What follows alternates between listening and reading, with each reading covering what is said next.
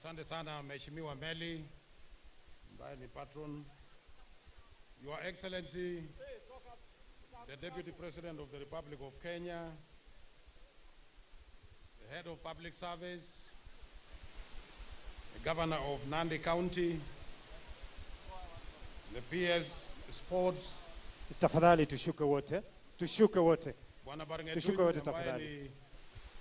Hii mchezo ina letwe na hiyo jina hiyo ya Barngetuny. Your Excellency, na all the waheshimiwa wote ambao wako hapa. Yes, shuka wote. Officers wa serikali wote ambao wako hapa. Leo Your Excellency, tuko na furaha sana kuja kushuhudia mchezo ya tatu tangu hii mchezo ya Barngetuny hapa Tinderet ilianza 2022. Na hii ya leo imefana sana na tumefurahi na tunashukuru sana wale ambao wali organize hii mchezo ya leo. Tafadhali msijiumize. Mwende pole.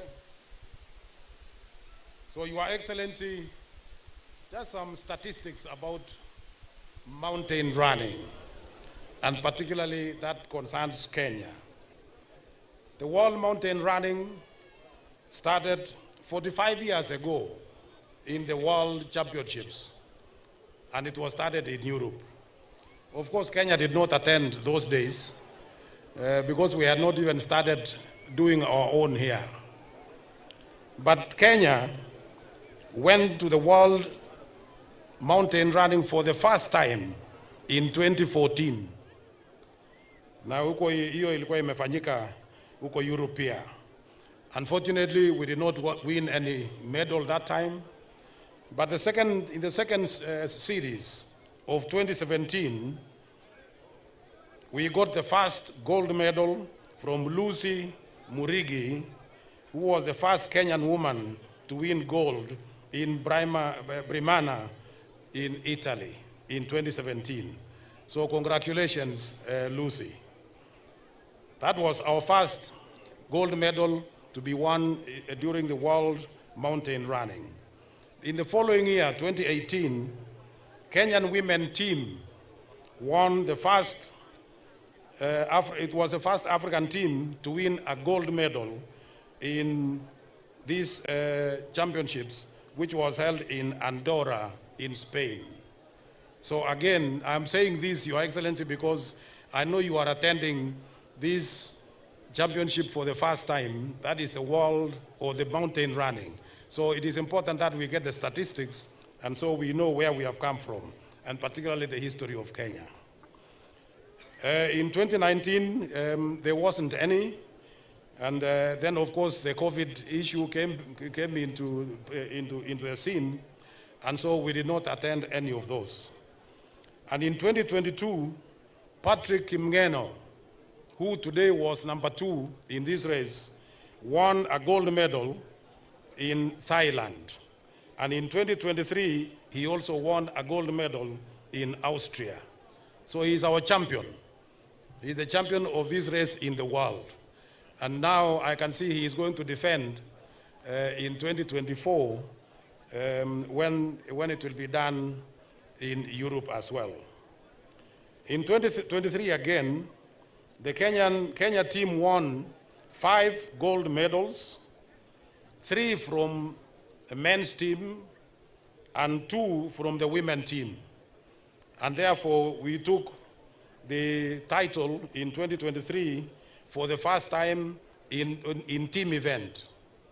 So again, our teams, well done, congratulations. You did very well. And therefore, Kenya became the world champions, taking over from Uganda, which had won the previous year. And in 2023 again, the winners in that team, although the team event was number 1, but the winner, of course, was Philemon Kiriago and Joyce Njeru. So I believe as we prepare now for the 2024, there's going to be a World Cup in Italy, and this team that has been selected today here will now prepare for that World Cup in 2020 in Italy in 2024. So we will not have the World Mountain Running because it has been changed from World Mountain Running and Trail Running, which has been combined together. And that will take place in Spain in 2025. So there are two now. There is the World Cup and there is the World Mountain Running. And so the team that has been selected here, we wish you well. And of course, you know who they are. We've been told Frederick Damangole from West Pokot was #1, and he has won for the first time here. So we are looking forward to seeing you winning even there. But then you are going to be challenged by Patrick Kimngeno, who is the current world champion. And therefore, both of you, and to include Richard Atuya from Nyamira, will then be going for that championship. Congratulations. And on the women's side, we have Sharon Cherotich from Nandi, Helen Chepkorir from Narok, and Marion Chepkoech from Bomet, who will then be battling with those who are going to defend their titles in Spain. And of course, in Italy for the World Cup, and then they prepare for Spain in 2025, next year. So congratulations. And that is basically the history of world mountain running history, and to show when the Kenya came into this and the performance they have done all this time. So congratulations. That is the short history about our participation in the world mountain running since we entered in 2017 and brought the gold. So for those who are being selected today, congratulations. Now, aside from that, I would like to, and maybe before I finish, can I ask the organizers of the event, if you can come in front here, please, so that we can introduce you.